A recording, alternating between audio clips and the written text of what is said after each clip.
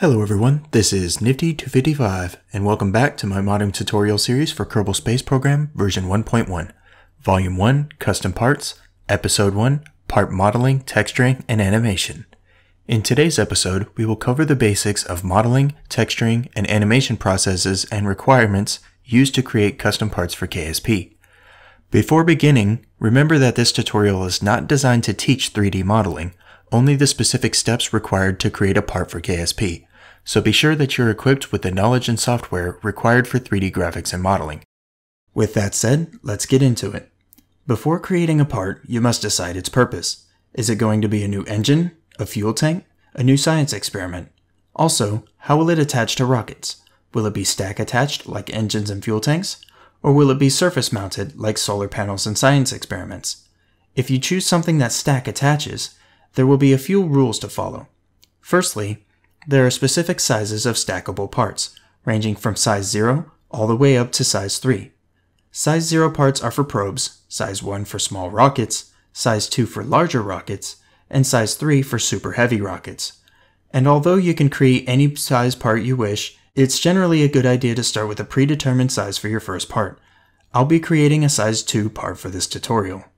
Secondly, you'll need to determine how tall you want to make your part. Just like width, there are predetermined sizes, but you can also use whatever height you wish. The sizes range from quarter size to double size. The last thing to note is the scaling difference between Blender and KSP. For each 1 unit of width in Blender, your part will be 1.25 units wide in KSP.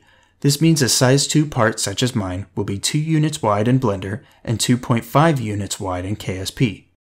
As a quick side note, if you choose to create a surface mounted part, it's a good idea to create a few placeholder cylinders of various sizes so you can see how your part looks when attached. Now that you've determined the type and size of your part, you can begin modeling. A quick guideline to follow with cylindrical parts is to use 12 sides for size 1 and below parts and 24 sides for size 2 and above. This helps lower polygon count in the game and keeps things running smoothly. Once you've created the mesh used to display your model, you'll need to create a second mesh to act as a collider, which will occupy the same space as your display mesh. Typically, this mesh will have an even lower polygon count. For cylindrical parts, it is best to always use only 12 sides for your collider. Here is my part mesh and my collision mesh. While you're working on your part, it is absolutely fine to move your collision mesh out of the way. Simply remember to always move it back before exporting from your modeling software. Next up, let's texture our part. Texturing a model is the process of applying a 2D image to a 3D model in order to give it color.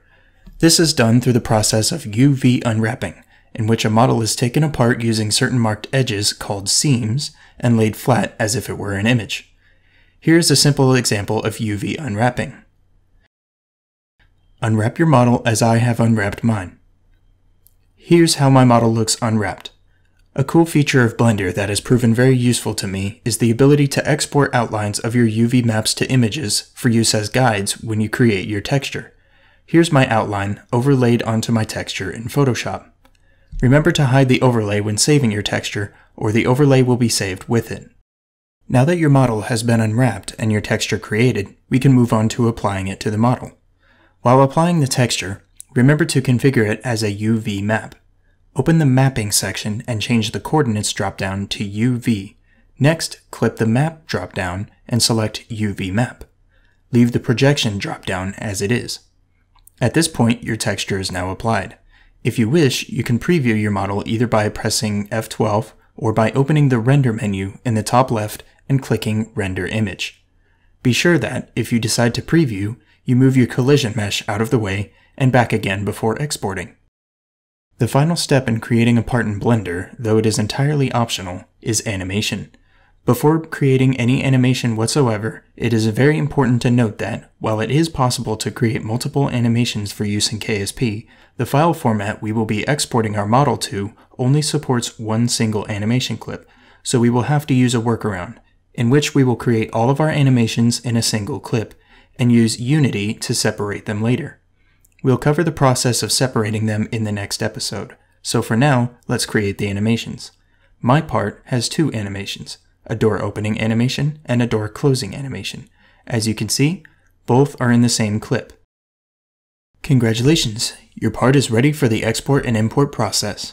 Be sure to place your collider back where your display mesh is and save. This concludes today's episode, and as always, thank you for watching. If you would like to keep track of when episodes are released, simply hit that subscribe button. Also, hit that like or dislike button to tell me what you think, and if you have any questions or feedback, just leave a comment. In the next episode, we'll begin exporting our process and preparing it for use in KSP using the Unity game engine.